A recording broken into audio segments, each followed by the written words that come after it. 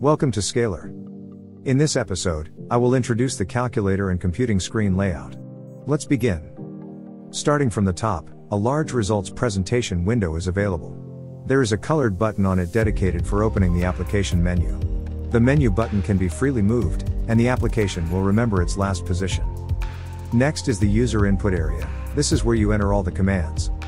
Just below the user input, we have the numeric keypad, together with all the necessary operators, control buttons and some special functions.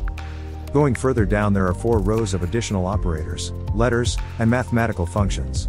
This part of the keyboard is swipe-able, be sure to test it. In the lower right corner of the layout there is a on long button, which, when pressed, reveals an additional layout of the entire keyboard assuming a long button click. This feature greatly enhances the functionality. In the same row there are also buttons for accessing examples, contextual search and functions for sharing results.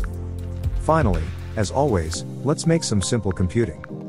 See you in the next episode. Thank you.